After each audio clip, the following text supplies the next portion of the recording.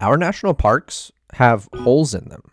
Lots and lots of holes dotted all across the landscape of America's public lands. But you probably won't see them when you visit. In fact, you aren't even allowed to visit them. These aren't holes in the ground, but rather holes on a map. These little holes are called inholdings, and they're essentially tiny islands of private land surrounded entirely by a national park, forest, or just about any other publicly protected area. As of 2015, national parks encompassed some 84 million acres of land in the United States, 2.6 million of which were privately owned. That's 2.6 million acres of privately held land inside our national parks. And that doesn't include our national forests or wildlife refuges, or even your local state parks. Each of those have inholdings of their own, making our public lands look more like Swiss cheese than a unified system of conservation areas. Inholdings can arise in a couple different ways. The most common is simply that the private property was there before the park, and for whatever reason couldn't be acquired when the park was established. This is most common in places where the US government granted private property rights to individuals or corporations. For instance, as early as 1785, individuals could settle land owned by the federal government to live and grow crops on, provided they pay a fee for it. Through subsequent land management legislation, including the Homestead Act of 1862, up to 10% of US land was owned by private individuals by 1934. Of course, these laws completely ignore the fact that these lands had already been occupied by Native Americans for centuries, but that is a story for another video. The outcome of these laws, though, was that US territory was now sprinkled with thousands of individual properties.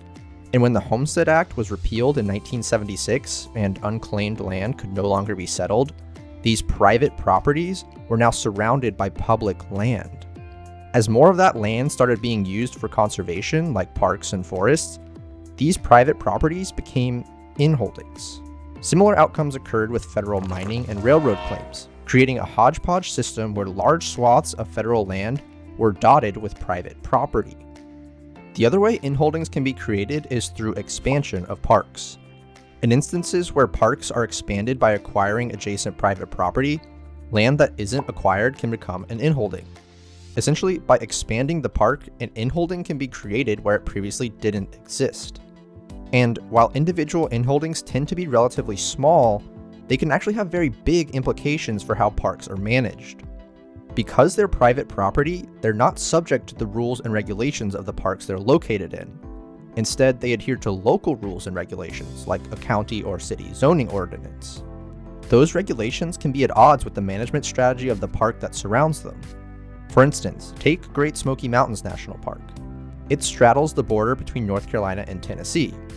An inholding on the North Carolina side would be subject to North Carolina laws, while an inholding on the Tennessee side would be subject to Tennessee laws, all despite the fact that the park surrounding both of them is subject to federal laws. That administrative boondoggle itself is enough to make life difficult for park managers, but there's no shortage of problems that inholdings cause. Federal law requires that property owners have adequate access to their land, meaning federal resources, and ultimately taxpayer money, must be spent on access roads and other infrastructure to accommodate inholders. Those roads can have adverse impacts on wildlife, cause erosion, increase air and water pollution, and generally fragment the natural landscape. This provision is also quite difficult to enforce in wilderness areas because, well, wilderness areas don't allow motorized vehicles. Building a road through an area that's supposed to have little to no human disturbance makes that virtually impossible. Inholdings can also just make for an unpleasant visitor experience. Coming across a house or some other development in a place you come to for its natural qualities can really put a damper on your visit and runs counter to the mission of our parks in the first place. Or if you stumble upon an inholding without knowing, there's the potential for conflict with a landowner who might not take kindly to trespassers, even those who are doing so accidentally. I think it can actually be helpful to think about inholdings in the context of a city. Think about your house. You wouldn't want a cement plant in your backyard, and the cement plant wouldn't want you as a neighbor either. Those land uses just aren't compatible with one another and make it difficult for everyone involved to get what they want. Each of them needs a different set of rules to fit in with their surroundings. Inholdings are kind of the same way.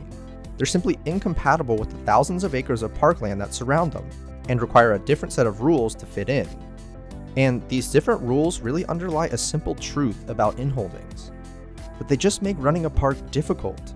Between managing a park's own employees, its visitors, and in some cases millions of acres, park managers have enough on their plate to deal with. The administrative, logistical, legal, and fiscal challenges that come with inholdings simply make that task harder. They divert resources that would otherwise go toward making sure that park or forest is adequately cared for. And in a world where caring for our natural resources is becoming increasingly difficult, giving park managers one less thing to worry about can only be a good thing. So, how do we get rid of inholdings? How do we make our protected areas look less like Swiss cheese and more like the unified system of protected land we perceive it to be? That requires an inholding to be closed, and there are several ways to do this. The first is our good friend, the Land and Water Conservation Fund. Now, I made a whole video about the LWCF, how it works, why it's important, all that good stuff, and you can check that out down below if you're interested. But basically, one of the main ways the LWCF is used is to close inholdings. It uses royalties from offshore oil and gas leases to fund inholding acquisitions, meaning it doesn't cost taxpayers anything to do so.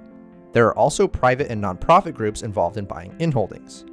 Land trusts or other conservation entities can negotiate with landowners to buy their property before holding it as a conservation easement or donating it to the park in which it was located. Either way, it is prevented from being developed. Of course, landowners can also donate their inholding either to a land trust or the park itself. They can also swap it for a piece of federal land not within the park boundary. Either way, this closes the inholding and again keeps the land from being developed. In very rare instances, inholdings may be acquired through eminent domain or condemnation. This process is extremely controversial and generally requires congressional approval, so it isn't used often. Overall though, inholdings are one of the many complex issues facing our public lands. They're a product of centuries of settlement overlaid with only a relatively new conservation ethos. And they can make things quite interesting when it comes to protecting our parks. The different rules and regulations they abide by are often at odds with the core mission of our parks and protected areas. By closing them, we ensure those areas stay protected for future generations to come. If you want to learn more about the world's protected places, don't forget to like this video and subscribe to the channel.